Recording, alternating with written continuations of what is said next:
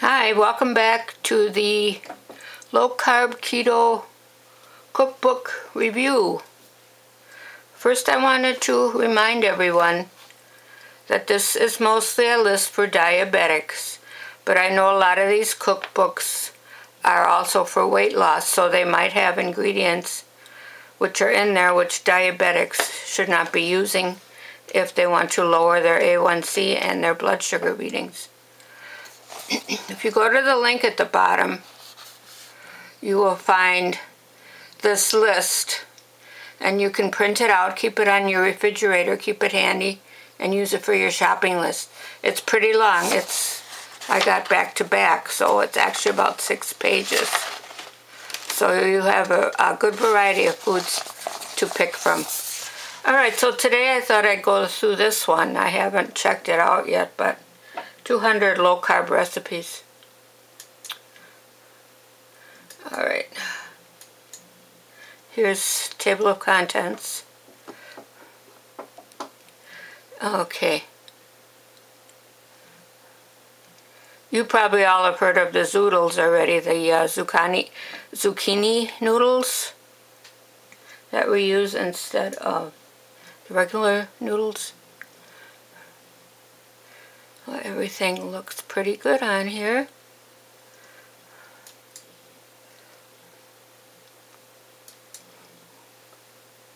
And then she's got a crock pot. Okay. Just go back one. Okay.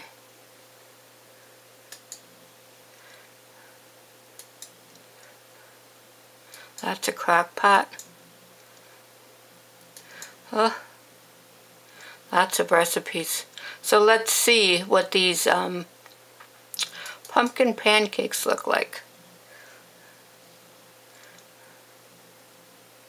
Alright, ingredients look fine. She's got the carbs, 5 grams. I always love it when they show the carbs, because it's a hassle to try to figure them out. There are some websites that do that for you.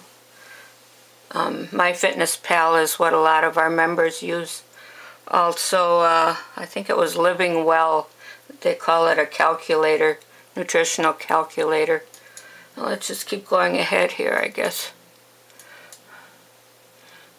Zucchini with bacon wraps.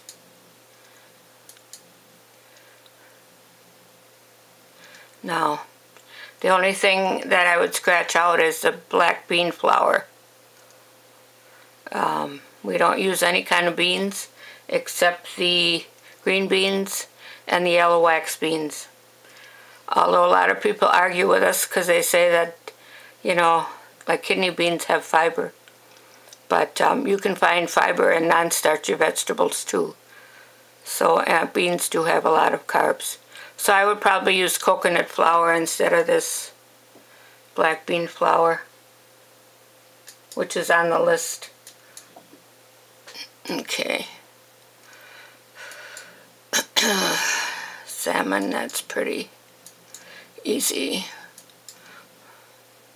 Omelets, that's pretty regular. You know that that's a low carb. Eggs, cabbage. Never had cabbage in an omelet, but could try it once. Alright, let's check the carbs on this. 4. It's not bad. Salad. Eggs, bacon, sausages, cucumbers. Now the mayonnaise we recommend, it's on the list, is either homemade or Primal Kitchen. You find that at the Whole Foods store. It has the compliant ingredients. It doesn't have any extra ingredients. Okay, snap peas, that's not on our list either. Peas are higher in carbs, a starchy vegetable. I think pine nuts are okay. if you're questioning something, just always go back to the list. If it's not on this list, you shouldn't be eating it.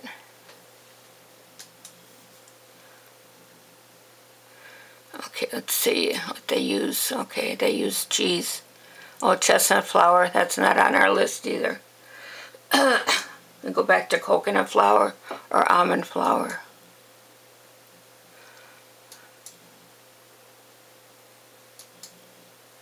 Like I said before, this is most of these cookbooks are just for losing weight. So they have more options than diabetics do. My goal has always been to stay off meds, and I still am using this way of eating. I was on metformin, but I just couldn't handle it with the bathroom trips and the constant stomach aches. Cottage cheese. Now, if you only have a little bit of it, I'd say it's okay, because I don't think it has any starches in it. But just test each of your meter. Before you eat, 1 hour after is the spike, and at the 2 hour you should be back to where you started from. You shouldn't go over more than 20 points. Alright, tacos. Everything looks pretty low in carbs. Just watch out for those ingredients that are not part of our list.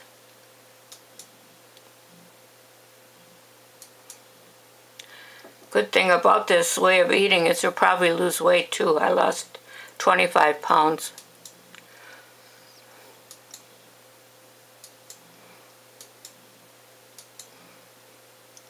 Shrimp avocado. Peanuts. Peanuts are one of the higher carb nuts. So I would probably use the sliced almonds. You know, the ones you use for baking.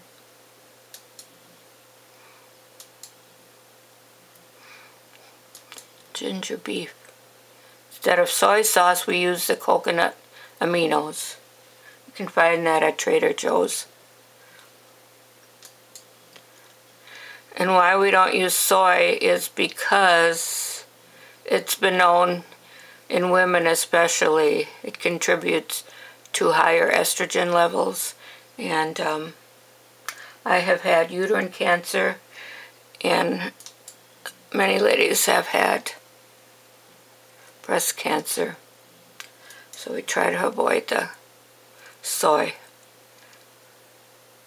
Fried chicken, let's see what he uses here.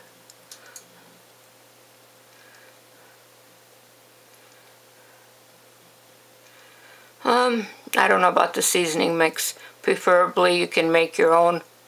A lot of people use the Parmesan and ground up pork rinds for a breading solution to bread their chicken.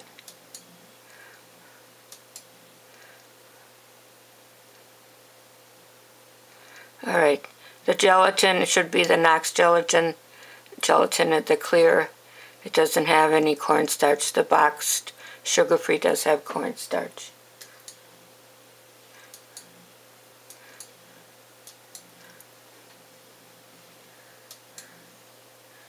Okay, maybe we'll go back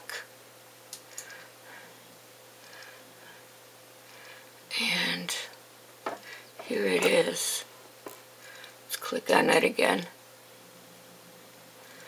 We can go back to the beginning. Oh, let's just go back to the front.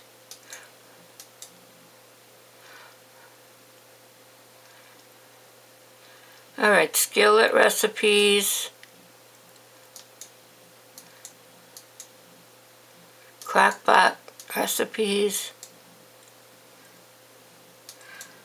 If you do on Amazon, the ebooks, it's called the Kindle, but I was able to download a cloud reader, which was also free on Amazon. For a long time, they let you download books for free, like these I all got for free. But now I notice they're switching a lot of these over to you have to have the Kindle Unlimited, which is their yearly plan. But if you get it for 6 months, it's free. After that, it's $10 a month. So if you want to just take it for 6 months, you can download whatever you want for free. I was thinking about doing that. I'm not a big reader otherwise, but I do like going through these cookbooks. Baked onion cookies. Let's see what that is. Oh, onion powder. Wow. I know if you satoo or fry up some onions, they release some short of sugar. I think they do. Sort of sugar.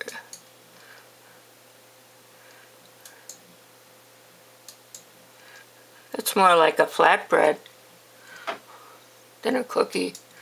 All right.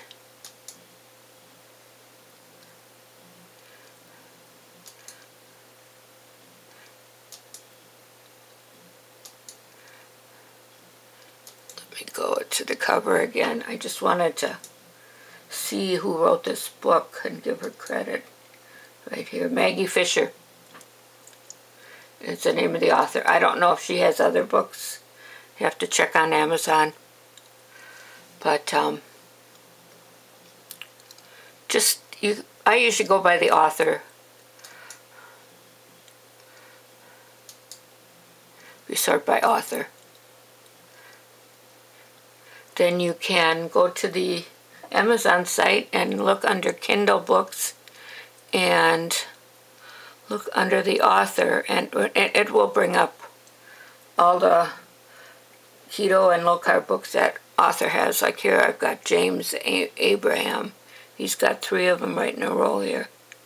But as you can see, I've got quite a few books to look through. Some of these don't apply. They're just too many carbs. If you look to the American Diabetes Association, they're going to recommend too many carbs, so you end up on insulin. It's better just to eat right in the first place and not take any meds. Of course, if you're type 1, you do have to take insulin. That's different. All right, thanks for watching. See you next time. Have a good weekend. Bye.